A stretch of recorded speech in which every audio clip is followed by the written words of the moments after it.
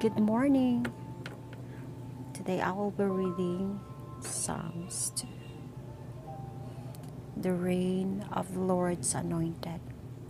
Why do the nations rage and the peoples plot in vain? The kings of the earth set themselves, and the rulers take counsel together against the Lord and against his anointed, saying, Let us burst their bonds apart and cast away their cords from us. He who sits in the heavens laughs. The Lord holds them in derision. Then he will speak to them in his wrath and terrify them in his fury, saying, As for me, I have set my king on Zion, my holy hill. I will tell of the decree.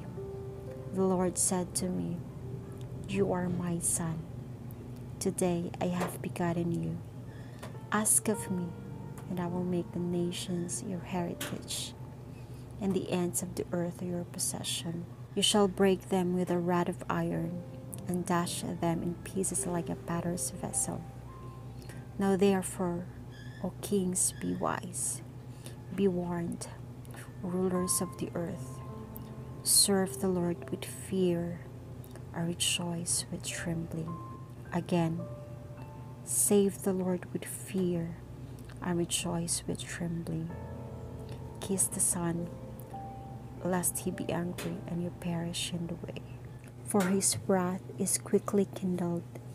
Blessed are all who take refuge in him. Trust your lives to Jesus today.